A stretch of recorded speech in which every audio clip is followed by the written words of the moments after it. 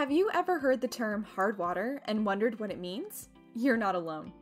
Maybe you've noticed spots after water sits on your glassware, faucets, or counters.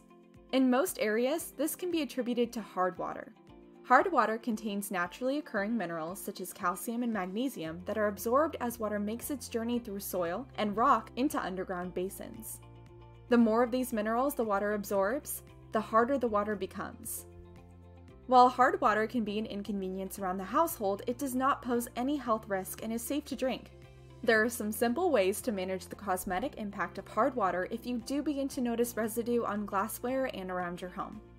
Keep it dry. Immediately dry dishes after washing them and wipe down any surface where water may have splashed.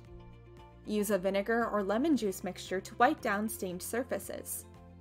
For harder to reach appliances like shower heads, fill a plastic bag with vinegar and leave it tied overnight.